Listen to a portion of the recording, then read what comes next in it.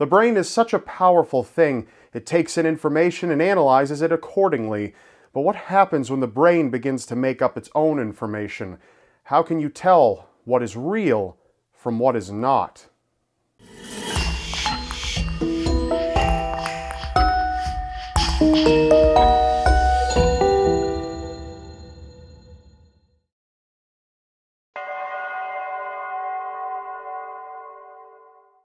Imagine sitting comfortably in your chair when a loved one enters the room, whether it be a brother or sister, a husband or wife, maybe a parent. You've seen them countless times before, but this time is different.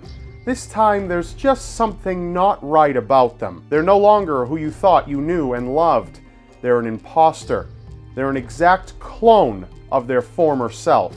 This is called the Capgras Delusion, caused by a number of different possible factors such as head trauma or pre-existing mental conditions.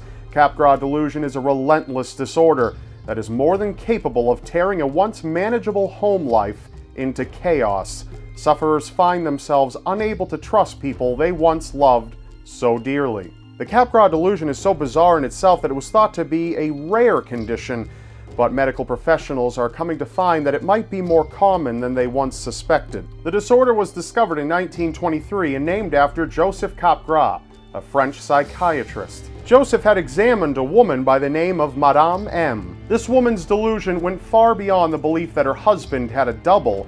In fact, Madame M believed that her husband had numerous imposters, which would sometimes step in to replace another whenever he left the room. At the time of her examination, she had claimed to have over 80 husbands, all of which were different from each other in ways only she could identify. Capgras syndrome has been known to extend to the belief that friends or even pets are imposters, and while it affects both genders, it is much more prevalent in women. The Capgras delusion is manageable with treatment.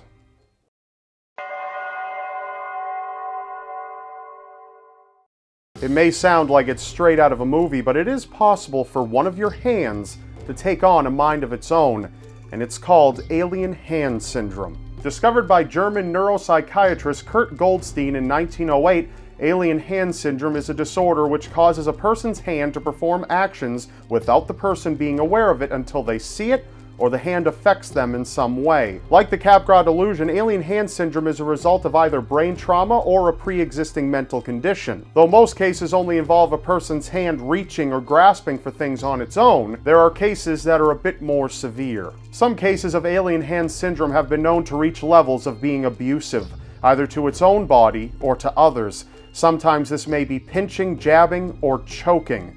Sometimes the abuse is more sexual and can land the sufferer in hot water if the hand decides to grope someone standing nearby. When the hand decides to move itself, there really isn't much the person can do other than restrain it with their other hand. People have reported that the alien hand will unbutton their shirts while they're trying to button it, or they might stub out a cigarette just as the other hand had lit it. Some cases have even reported that the rogue hand has attempted to strangle its host with a cord. But while this disorder may seem a bit humorous to some, it couldn't be further from it. Those who suffer with this condition struggle every day to conquer a disorder with no cure. Their lives are constantly adjusted to revolve around their condition, a condition a majority of people don't even know exists. This leads some people to resort to voluntary self-harm. Without a cure for alien hand syndrome, sufferers are expected to utilize strenuous mental effort, as well as employ a number of techniques to keep the rogue hand occupied, such as constantly holding something within it. Though some people's conditions will gradually diminish over time, some people are cursed to suffer with an uncontrollable hand for the rest of their lives.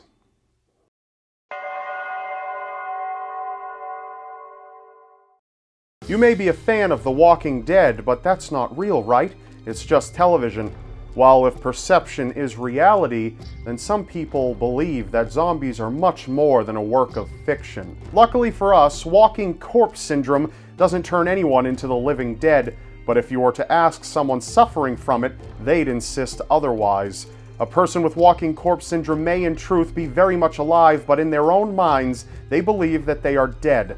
Some see themselves as rotting and putrefying as they go about their lives. Walking corpse syndrome, also known as Capgras Delusion, is thought to be related to Capgras syndrome, in which the brain has trouble recognizing faces. While the Capgras Delusion believes that people are simply imposters, walking corpse syndrome believes that no one is identifiable anymore at all. So the sufferer believes that they must be dead, but this isn't always the case. Jules Cattard was the first to describe the disorder in 1880 and had discovered that the condition had noticeable levels of severity, from a mild state which would involve despair and self-loathing to an extreme state which would involve intense delusions and severe depression. Some people would even believe that they were immortal. But Jules wouldn't be the first to have a run-in with walking corpse syndrome. Almost 100 years earlier, Charles Bonnet, a Genevan naturalist and writer, came into contact with a woman who had apparently had a stroke. When she regained the ability to speak and move again, she insisted that her children dress her in a shroud and put her in a coffin. Obviously, they were hesitant, but after she continuously demanded her family, friends, and other acquaintances treat her as if she were dead, she was prepared and laid out at her wake so her loved ones could mourn for her.